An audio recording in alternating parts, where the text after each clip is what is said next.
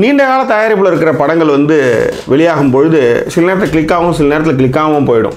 அப்போ அதுக்கு சொல்கிற விஷயம் என்னென்னா, அது சரியான நேரத்தில் ரிலீஸ் ஆகிடுச்சுன்னா அது பயங்கரமான சக்ஸஸ் ஆகிருக்கும்.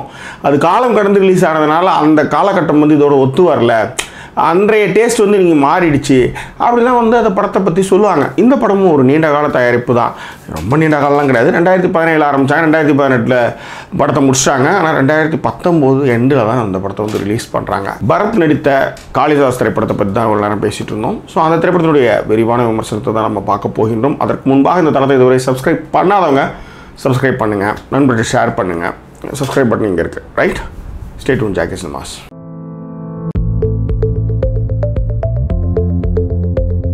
Jackie Cinemas, unbiased cinema review. Kalidas இது வந்து ஒரு கிரைம் த்ரில்லர் சினிமா. நிறைய படம் வருதே சார், இது எந்த வகையில் வித்தியாசம்? இந்த படம் கொஞ்சம் வித்தியாசமாக இருக்குது, அது ரொம்ப முக்கியம்.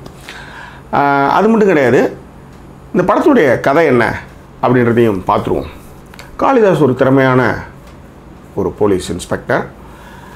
பட் நகரத்தில் வந்து தொடர்ச்சியாக தற்கொலைகள் நடக்கின்றது. மொட்டை மாடிலேருந்து தொப்பு தொப்புன்னு ஊந்துடுறாங்க, ஊந்து செத்துடுறாங்க. ஏன் செத்தாங்க, எதுக்கு செத்தாங்க அப்படின்ட்டு ரவுண்ட் த கிளாக் வந்து அவர் வந்து பணியில் இருக்கும்பொழுது வீட்டில் வேறு பிரச்சனை இருக்குது. வீட்டில் பிரச்சனைனா கல்யாணம் பண்ணிக்கிட்டாங்க, குழந்தை இருக்குது.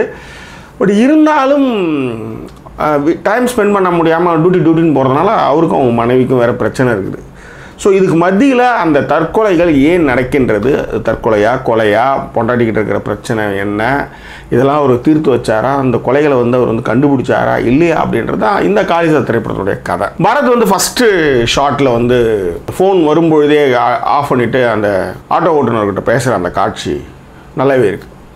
ரெண்டாவது மெச்சூர்டான ஃபேஸ், இந்த குட்டி பையன் ஃபேஸ்லேருந்து மெச்சூர்டான ஃபேஸ், பாடிலாம் நல்லா ஸ்டிப் ஆக்கி அந்த போலீஸ் ஆஃபீஸர் அப்படின்ற ஒரு நம்பகத்தன்மையை அவர் எடுத்துகிட்டு வரார். அதேமாதிரி நாங்கள் அந்த ஃபஸ்ட்டு அந்த தற்கொலை ஷாட் வந்து ரொம்ப ரொம்ப நல்லா இருந்தது. அதே நேரத்தில் இன்வெஸ்டிகேஷன் அப்போ ஏன் அவங்க காதில் ஓடலையா அப்படின்னும் பொழுது ஃப்ளைட்டு போகிற அந்த விஷயம் வந்து ரொம்ப நல்லா சிங்க் பண்ணியிருந்தாங்க, நல்லாவும் இருந்துச்சு ஆக்சுவலி. ஸோ இப்படி போயிட்டு இருக்கிறப்ப ரெண்டாவது தற்கொலை அப்படி இப்படின்னு போயிட்டு இருக்கும்பொழுது எந்த இடத்துல இந்த படம் வந்து கேரப் ஆகுது அப்படின்னா, வேல்ராஜ் வந்து சுரேஷ் மேனனுக்கு வந்து ஃபோன் பண்ணி இந்த மாதிரி 2 உழுது அப்படின்னு சொல்லும் பொழுது நகரத்தில் ஏதோ ஒரு விஷயம் நடக்க போகுது, அதனால தான் நம்மளை வந்து இந்த லீவில் கூட நம்மளை கூப்பிட்றாங்கன்ட்டு சுரேஷ் மேனன் வந்து இந்த படத்து உள்ளார வரும்பொழுது இந்த படம் வந்து டாப் கியருக்கு போகுது.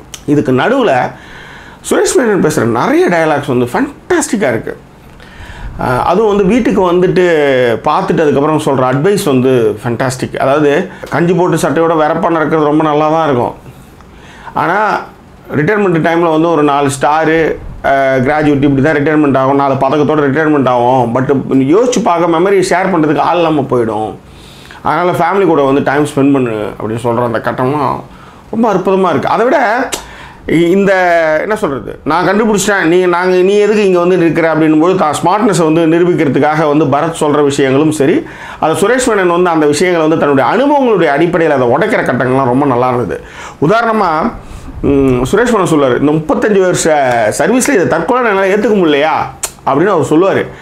அது சொல்கிறது வந்து ரொம்ப நல்லாயிருக்கும். இந்த மாதிரியான ரொம்ப டீட்டெயிலிங்காக இந்த போலீஸ் பாஷன்னு சொல்லுவாங்க, ஃபாலிங் ஃப்ரம் டெரஸ் சார் அப்படின்ற மாதிரியான விஷயங்கள், இதெல்லாம் வந்து இந்த படத்தில் வந்து ரொம்ப ரிசர்ச் பண்ணி ரொம்ப கிட்ட போய் இந்த படத்தை வந்து பண்ணியிருக்காங்க அப்படின்ற ஒரு விஷயத்தை இது வந்து கொடுக்குது. அதேமாதிரி சின்ன பொண்ணுக்கு தான் தற்கொலை அப்படின்னு பார்த்தா தமால் பட்டா இப்படி ஒரு விஷயமா வந்து அதில் ஒரு ட்விஸ்ட்டு டேர்ன்ஸு அந்த மாதிரி விஷயங்கள்லாம் ரொம்ப ரொம்ப நல்லா பண்ணியிருந்தாங்க. இந்த படத்தோட மிகப்பெரிய ஹைலைட்டு அப்படின்னு பார்த்தீங்கன்னா, ரிலீவ் அப்படின்றது பார்த்தீங்கன்னா ஷீட்டல் தான். இஷ்கு படத்தில் அந்த பொண்ணை பார்த்து நான் ரொம்ப மெய்மறந்து போயிட்டேன். அந்த பொண்ணோட நடிப்பு, அதுவும் அந்த கார் சீன், அந்த கிஸ்ஸிங் சீன் ஃபேண்டாஸ்டிக். ஷீட்டல் அவங்க வந்து இந்த படத்தில் வந்து ஃபஸ்ட் கிளாஸான ரோல் பண்ணியிருக்காங்க. இந்த படத்தோட ரிலீஃப் அவங்க தான். அதுவும் அந்த மழை சாங்கான காஸ்டியூம்ஸு, அந்த சிரிப்பு, அந்த 2 பேருக்குமான ஒரு அந்யோன்யம், அந்த அந்யோன்யம் உடையிற அந்த இடம் ஃபேண்டாஸ்டிக். அதே நேரத்தில் இந்த படத்துடைய மிகப்பெரிய ஒரு பேக்ரவுண்டாக இருக்கிறது பேக்ரவுண்ட் ஸ்கோரிலேருந்து பாட்டிலேருந்து விஷால் சந்திரசேகர் வந்து கலக்கியிருக்காருன்னு நான் சொல்லுவேன். அதுவும் அந்த காமம் கனியக்கூடிய இடங்களில் வந்து ஒரு ரஃப்பான வாய்ஸை போட்டு அந்த சாங் வந்து ரொம்ப 2 சாங்கு ரொம்ப ரொம்ப நல்லா பண்ணியிருந்தாங்க. அதே மாதிரி ஆதவ் கண்ணதாசனும் வந்து அவருடைய பணியை வந்து மிக சிறப்பாகவே பண்ணியிருந்தார். ஸோ இந்த இன்டர்வல் பிளாக்கே ரொம்ப நல்லா தான் இருந்தது. இன்டர்வல் பிளாக்கு ரொம்ப ரொம்ப ஃபண்டாஸ்டிக்காக பண்ணியிருந்தாங்க. 3 புல்லட் அப்படின்ற மாதிரியான அந்த ஒரு விஷயம் வந்து ரொம்ப நல்லா பண்ணியிருந்தாங்க. ஸோ அதே மாதிரி வந்து இன்டர்வலுக்கு அப்புறம் வந்து நம்மளை வந்து குழப்புறாங்க, திரைக்கதை வந்து குழப்புறாங்க, அது உண்மையிலேயே குழப்புறாங்க. ஸோ கிளைமேக்ஸ் அப்படின்னு பார்க்கும்போது லாஜிக்கலாக தான் இருக்குது, ஓரளவுக்கு லாஜிக்கலாக தான் அந்த படத்தை வந்து பண்ணியிருந்தாங்க. பட் இருந்தாலும் இதெல்லாம் தெரியாமல் அப்படின்னு ஒரு கேள்வி வந்துடும்பொழுது இல்லை அவருக்கு தெரியும் இருந்தாலும் அப்படின்ற மாதிரி அதில் தப்பிச்ச இடத்துல அவங்க தப்பிச்சுக்கிறாங்க. அந்த இடத்துல லாஜிக் மிஸ்டேக் வந்துடக்கூடாதுன்றதுனால ரொம்ப நல்லா நீட்டாக தப்பிச்சுக்கிறாங்க. பட் எனிவே படத்தோட கிளைமேக்ஸ் ஃபஸ்ட் டைம், அதாவது இந்த கதையெல்லாம் கேட்காம நீங்கள் வந்து நானும் வந்து கதையெல்லாம் எதுவுமே சொல்லலை. இந்த கிளைமேக்ஸ் வந்து உங்களை வந்து நிஜமாலுமே ஆச்சரியப்படுத்தும். ஆனால் இந்த மாதிரி நம்ம நிறையா இந்த கிளைமேக்ஸ் நம்ம வந்து வழக்கமாக பார்த்தது தான். பட் அதில் வந்து நம்மளை வந்து இதுவா அதுவா அவனா அப்படின்னும் பொழுது அது அந்த கிளைமேக்ஸ் வந்து நிஜமாலுமே வயிற்றுல கும்முன்னு குத்துற மாதிரியான ஒரு கிளைமேக்ஸ் தான், அதில் மாற்றுக்கிறது இல்லை. பட் இந்த மாதிரி கிளைமேக்ஸ் நம்ம நிறைய பார்த்துருக்கோம். ஓகேவா? என்ன அழுது புல்ல சிரிச்சு தான் கழுத போல குடிச்சிட்டாங்க, அதையான கிளைமேக்ஸ் தான் இது, தெரிஞ்ச கதை தான். பட் இருந்தால் ரொம்ப நல்லாயிருக்கு. இந்த படத்தில் இன்னும் ரொம்ப பிடிச்ச விஷயங்கள் வந்து ஒரு இன்வெஸ்டிகேஷன் முடிவுலையும் ஒவ்வொரு கேரக்டரை பிடிக்கிறாங்க இல்லையா, அது ரொம்ப நல்லா இருந்தது. அதுவும் இந்த போலீஸ் லாக்கப்பில் வந்து விஜய் டிவி பேர் மறந்துட்டேன், அவர் ரொம்ப நல்லா அந்த பொண்ணுங்க எங்கெல்லாம் போகுன்ற டீட்டெயிலாக இருக்கட்டும், இந்த பொண்ணுங்களை வந்து கரெக்ட் பண்ணுறவங்கலாம் எப்படிலாம் இருப்பாங்கன்ற அந்த டீட்டெயிலை சொல்கிறதெல்லாம் ரொம்ப நல்லா இருந்தது. இந்த ஃபோன் வந்து எப்படியெல்லாம் வந்து ஒவ்வொருத்தவங்களையும் வந்து மாற்றுது அப்படின்ற மாதிரியான டீட்டெயிலை வந்து சொன்னது ரொம்ப நல்லா இருந்தது. அதே நேரத்தில் வசனங்கள் வந்து ரொம்ப ஷார்ப்பாக இருந்தது.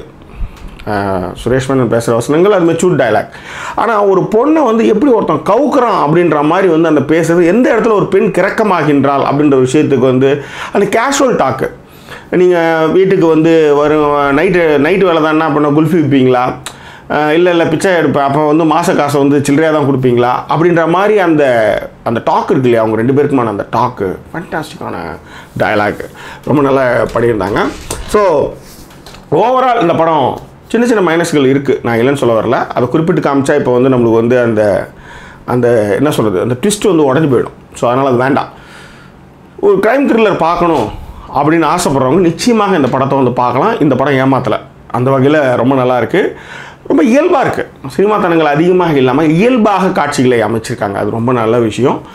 மிக முக்கியமாக சினிமாட்டோகிராஃபர் சுரேஷ் பாபு வந்து ஃபேண்டாஸ்டிக்கான ஷார்ட் கம்போசிங். நிறைய ஷார்ட்ஸ் வந்து நம்ம ஏர்போர்ட் பக்கத்தில் தான் நிறைய எடுத்திருக்காங்க. திருச்சூலம் மலை அந்த மாதிரி சென்ட் தாமஸ் மவுண்ட் நிறைய ஷார்ட்ஸ் எடுத்திருந்தாங்க, ரொம்ப நல்லா இருந்து. இந்த திரைப்படத்தை வந்து ஸ்ரீ செந்தில் இயக்கியிருக்கின்றார். கொஞ்சம் லாஜிக் மிஸ்டேக்ஸ் இருந்தால் கூட பட் படம் வந்து படமாக பார்க்கும்பொழுது எதுவும் கண்ணுக்கு படலை, சுவாரஸ்யமாகவே இருக்குது. சுவாரஸ்யமான ஒரு க்ரைம் த்ரில்லர் பார்த்த அனுபவத்தை திரைப்படம் கொடுக்குது. இந்த திரைப்படத்திற்கு ஜாக்கி சினிமாஸ் அளிக்கக்கூடிய மதிப்பெண் 5க்கு 3.25. ஓகேங்களா? இந்த படம் பார்க்க வேண்டிய ஒரு க்ரைம் த்ரில்லர் என்று ஜாக்கி சினிமாஸ் பரிந்துரைக்கிறது. வேறொரு எபிசோடு உங்களை நான் சந்திக்கிறேன். அதுவரை நன்றி கூறிவிடுவது உங்கள் ஜாக்கி சேகர். நன்றி, வணக்கம்.